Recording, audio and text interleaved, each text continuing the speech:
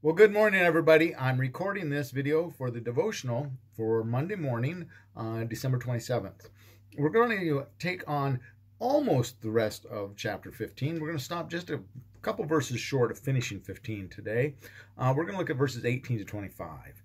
We just ended up with Jesus giving us another commandment to love one another. And now we're going to have a bit of a contrast to that loving each other. So, without further ado, let's jump into 18 through 25 here in the 15th chapter of John's Gospel.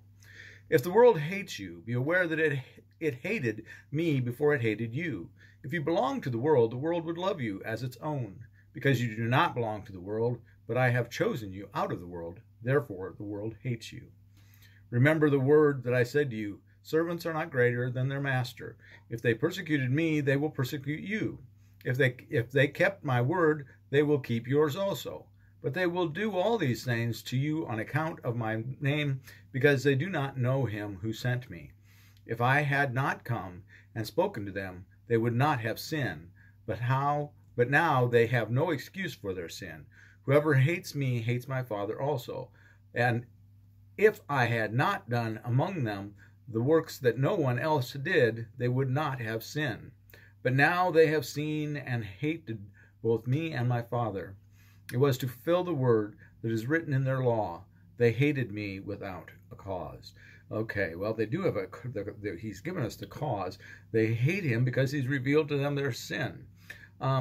Here, we're contrasting again this to the loving each other. Here, the world's going to hate you if you don't behave the way they want. We have kind of a stunning example of this in the world today with the whole idea of counterculture. If you don't succumb to that orthodoxy, they hate you. And that's not what we're supposed to do. We want people to come to Christ. We want people to behave the way they're supposed to behave, the way the commandments, to love one another and the other commandments. But we don't hate them if they don't do it. We still love them.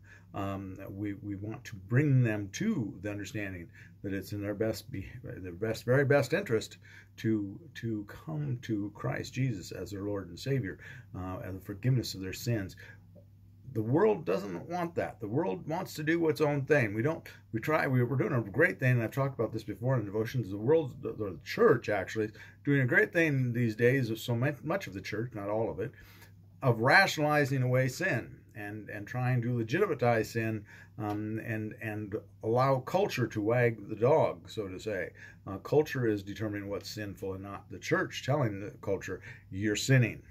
And they're going to hate you because you say to them, listen, guys and gals, you're sinning. We still love you, but you're sinning.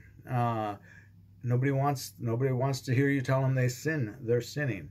And that's the problem here, is that the world hates you because you are revealing to them their sin. They know it's sin deep inside themselves. The more vicious and the more aggressive people lash back at you, the more you have to realize they know that they're sinning. They know that sin. They want to be left alone in their sin.